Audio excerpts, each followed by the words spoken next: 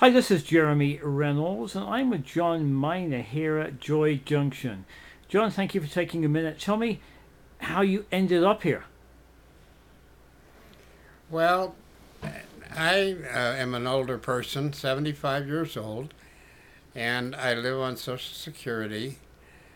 And I eventually was not able to live on my Social Security that I get from the federal government. So I had rented several apartments over the past year and was unable to keep them. And I also had problems with addiction, alcohol addiction. My money would not be used carefully to pay the rent and buy food and such.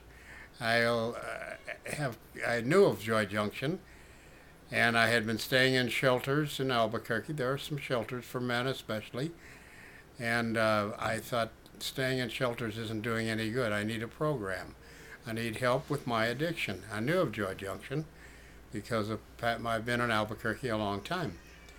And so I was staying at another shelter, and instead I called Joy Junction and asked them if I could come. And I came out here as just an overnight guest, but inquired and found out about the program to help a person eliminate their abuse and addiction to drugs or alcohol. In my case, primarily alcohol. John, tell me the last apartment you were at. Did they throw you out? Yes, I was evicted. And tell me what happened the morning that they threw you out. Well, they brought me a notice from their lawyer saying that I had been unruly and arguing with other tenants.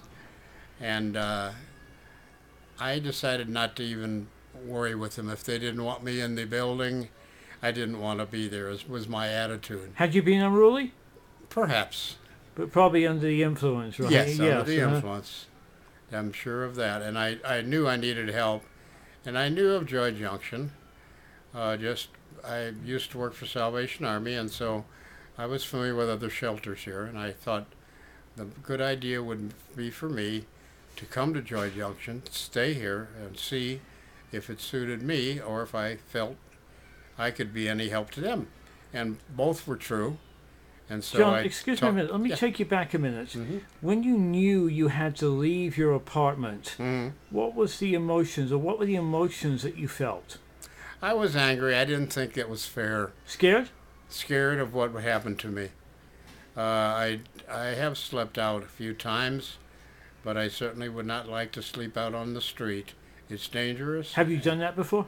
A few times I've had to. Mm-hmm. And so what happened when you left? You called another mission in town?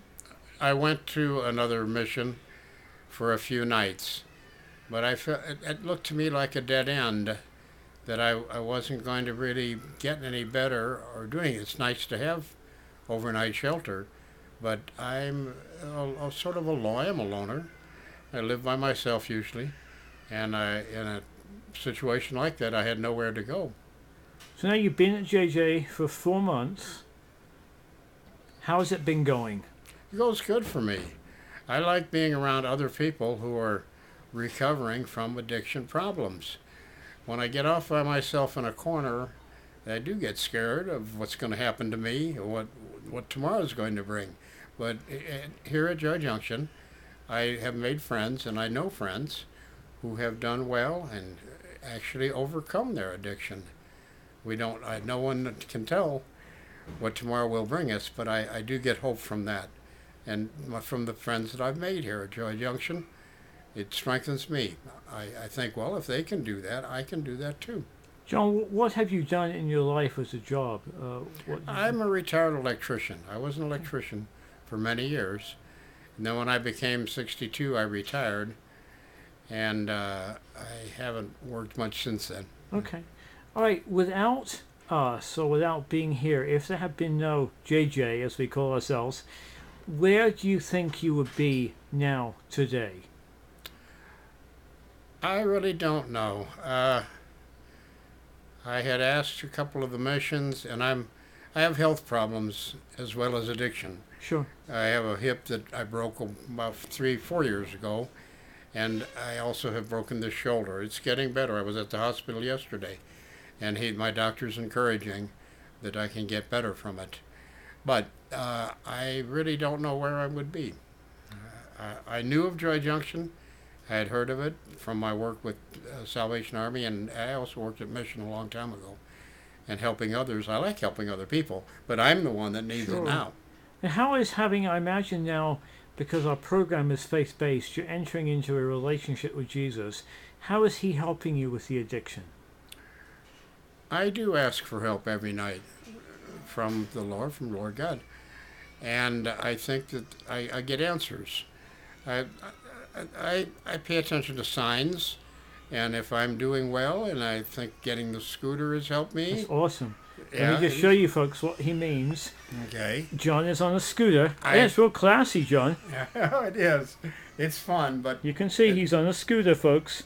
the reason is that I can't walk, and I told somebody today, in fact, I'd rather be walking around. But in the event, because of my bad hip and shoulder, I'm disabled. But that doesn't end my life at all. No, I have things I want to do. I want to go places, see people, and all that.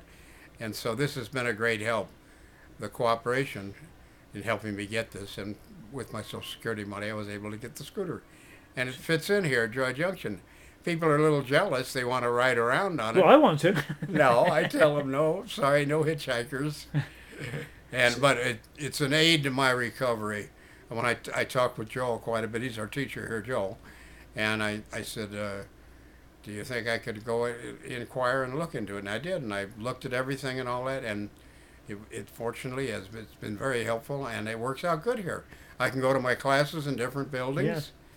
John, how is the fight with being an addict working for you every day, or rather, how are you able to cope with that?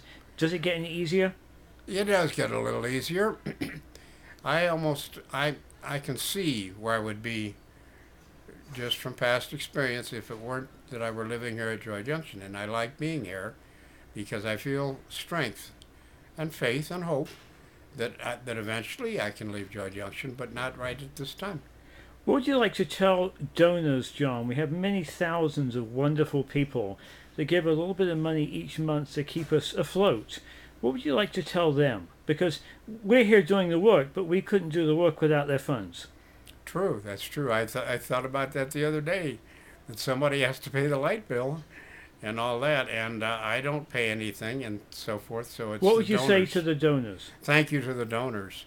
They've made it possible for me to have hope and resume faith. I've been a Christian for a long while, but I strayed away and strayed away. And we are, as I can see, a faith-oriented program here, and I like our classes. We have classes in the morning, Yes.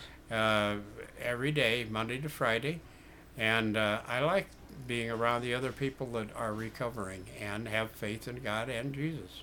Awesome. Final thought here. Let me ask you this: if you have one wish, John, what would it be? I pray for strength. That I won't give up, and I don't plan on it. I get strength from the other people here and the teachers and the staff, and it makes me very hopeful that there's things to come. That's so true, John. I mean, the word says, "Without a vision, we will all perish." We have to have hope. John, anything you'd like to tell our viewers, donors? I haven't asked you. No, I just would like them to know that their donations are make this all possible. There's no way I could be here unless Joy Junction was helped by other people. Awesome. John, thank you for taking a minute of your day. And again, folks, if you want to hitch a ride, don't ask him, but maybe you can come down here and ask John if you can, at least ride a little bit on his hover around here, right? Isn't that cool? But of course, I know you prefer not to use it, but it does help you, right?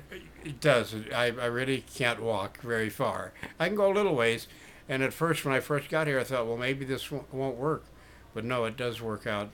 The help I need is in the area of defeating an addiction. We never really defeat it, but overcoming my addiction. Awesome. And this has made it, being able to get around is helpful too. Awesome, John. Thank you for taking a few minutes with us today. Okay. Awesome. Thank you so much.